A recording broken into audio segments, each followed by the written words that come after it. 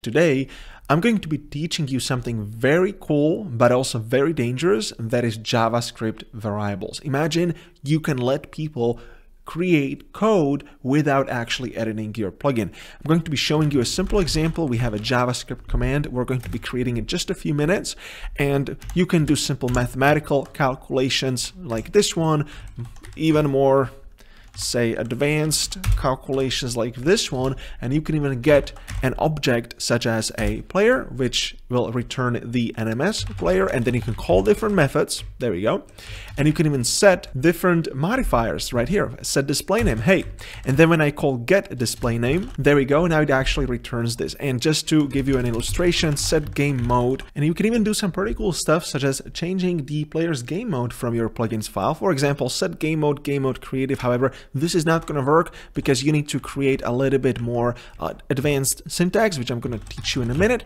For example, now we have a Java type, and then you put in the package name right there, and then you open that package. You load that enumerations creative field like that. Check it out. Hit enter, boom. No result returned because this is a void, and now I am in a creative mode. You can use JavaScript for so many features. For example, in one of my plugins, ChatControl, you can create customized chat, and you can build the chat based on multiple parts, and each part can have different keys depending how you want to render it. One of the keys is called sender variable, and that is actually parsed as a JavaScript. So for example, we're going to be also showing you how to parse variables inside JavaScript, and when sender is this code variable is true, then this whole thing is being shown. Right? And you can even customize this to basically any means you want. For example, if the player's health is below 10, boom, show the prefix low health, for example, right? Same goes for here. You can even combine these using JavaScript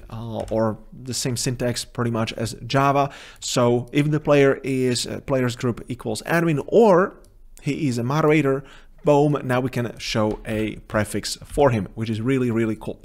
Are you ready? Let's crack into it. First things first, a little bit of theory. When you have a Java program written in Java, it gets compiled into bytecode and you can't really edit it. However, Java has something called Nashorn project, which lets you dynamically compile JavaScript inside a running Java virtual machine, which in this case is our microserver. So to put it simply, you can run a server, you can run a plugin on that server, and then you can input code using a command, as we've seen in the beginning of this video, and it's going to be compiled live as a JavaScript code on the fly, which is really cool. How do you do that? Well, turns out Java no longer ships that part of its library, I guess, and we have to get it externally. Good thing is that the microserver contains this feature called libraries. If you go ahead and open up your plugin.yml, you're going to be able to just type in org.openjdk.nashorn Nashorn-core, and then the latest version. If you don't know what the latest version is, because they update quite frequently, you can just paste their package in Google and then look for mvn repository.com and then open up Nashorn core, and there you go. This is the latest. As you can see, they're quite frequent updates. I actually contributed to these too. I reported a couple of issues with them, which was really cool. By the way, let's take a step back. If you never worked with any of this before, if that's confusing, like what is this code? How do I do that? Check out my full plugin tutorial series here on YouTube, especially the first couple of videos. We also have a full training if you are serious about your development journey. You want to learn Java, you want to learn micro plugin development. Just skip the free stuff and you can go into the best stuff right away. We have a full course for you, so I'm going to leave a link to that in the video description. But I've already have made over 60 free videos online, so if you want to learn bits by bits and you want to try that, go ahead and watch my earlier tutorials. This video assumes that you already have made a micro plugin and you already understands how to make a micro plugin, at least basics. If you haven't, go back or take our coding classes. Either way, one is free, one is paid, but you have to know the basics before you continue watching this video. Okay, so step number one, we need to load the Nashorn library. Again, we're going to be using the embedded plugin.yml's libraries feature. This is for Spigot and for Paper. This also means you need to use at least 1.16. This feature was not included before 1.16. So if you're still on 1.8, there are some ways, and I can make a different video on how to load custom libraries on 1.8, but for now, it's not going to work. Okay, so make sure to put this in your plugin YML. And then when it comes to your main Cocoon class that we're building throughout this YouTube series, we just need to go and we just need to create a new command. So get command, and I'm just going to call it JavaScript, and then set executor new JavaScript command, which is a class that I'll show you in a second. Okay. Also make sure to go in the command section back in the same plugin YML file. And then at the end, I simply made and registered a new JavaScript command with an alias JS. If I type in /JS, it will run the same command. And then with a bunch of default keys, which you can customize to your likings, which means now Bukkit is properly going to make this command work. Now, this command is going to give you a brief demo, but if you watch my entire YouTube tutorial series, you will understand how to use JavaScript in a config file, like I showed you at the beginning with ChatControl, in a GUI, right? Because you can just plug it in pretty much anywhere, and it will be very flexible. Great, so let's move on. This is the class for the command. If you have not made a Minecraft command before, again, I have a completely free video on just that, how to make commands. Go check it out. See you later. But it's a simple class called JavaScript command implements executor, and then I override the method called onCommand. Right? And we of course need some code here. So if I just type /JavaScript, which means there's no arguments, we're simply return it with an error message.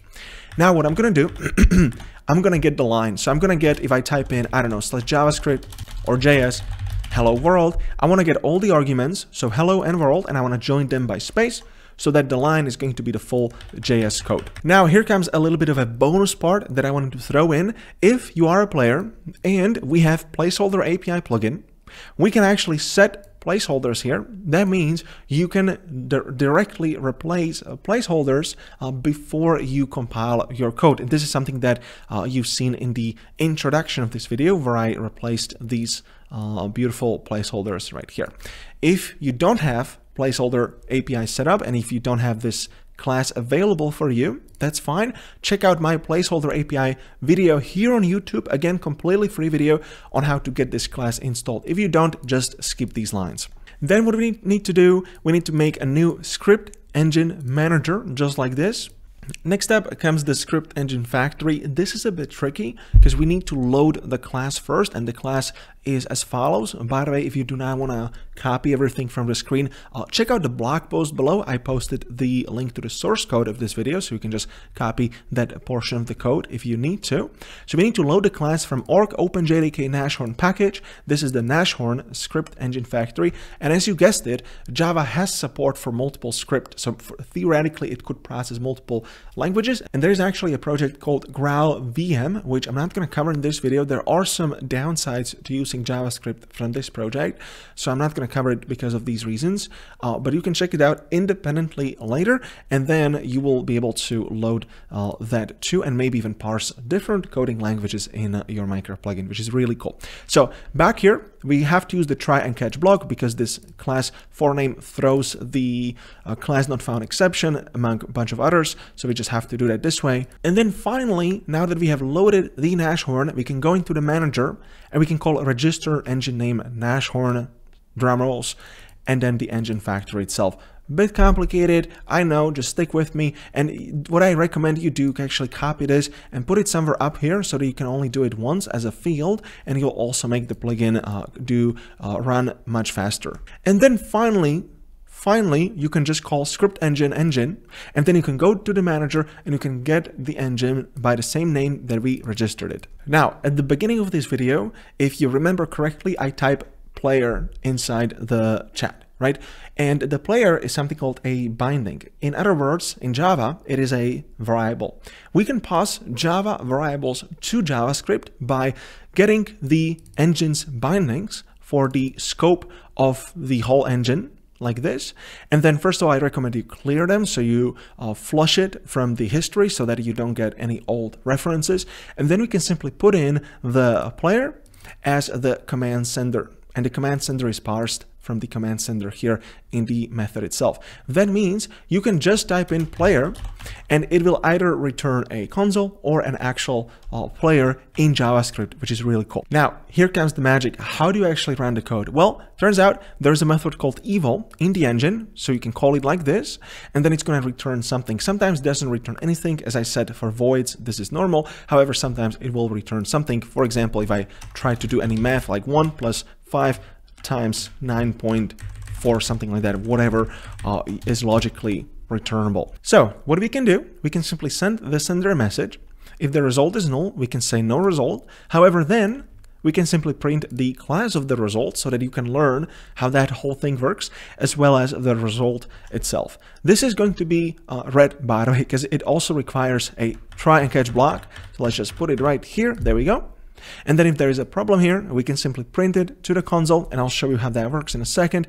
And then we can simply send the sender a message saying that there was a problem. Okay, so JavaScript right here, I already reloaded the server and it works just fine as I shown you at the beginning of this video. So let's just type in JS, and then we can type in 1, I don't know, times 8 plus 9 plus 4. There we go, that's 21. And you see that that is an integer.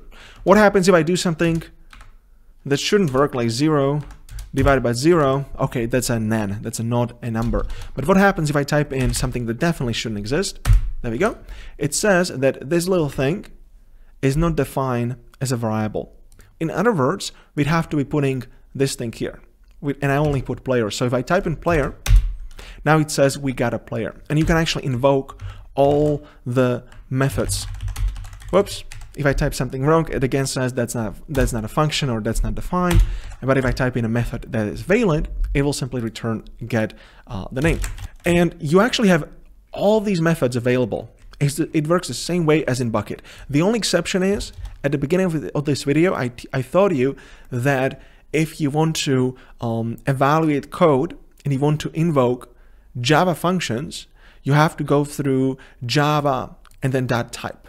Right? And I'm going to send you these articles right here. There are 2 articles which are really cool. One is from 2014, really old, but still relevant. The code still works, haven't changed that much. And the other one is a little bit of a different approach. I personally prefer this one. So if you want to load, for example, the runnable class, you're just going to do java.type and then type in the full package name and the class name. And then you can actually run stuff from the runnable like this one.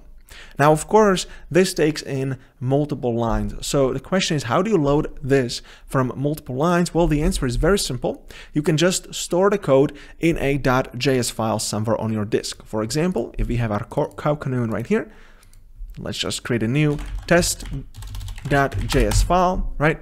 And then here, you can simply open up the file inside our data folder and then test.js, just like this, and then the file is going to be read using, for example, files method, read on lines, file.toPath, just like this. And then again, there's an unhandled exception here. So what we can do, we can just copy, paste it inside the try and catch block, and then maybe we can change this to an exemption like this, and then we can simply eval all the lines and we can simply join them by the new line character like this. There we go. Let's save it.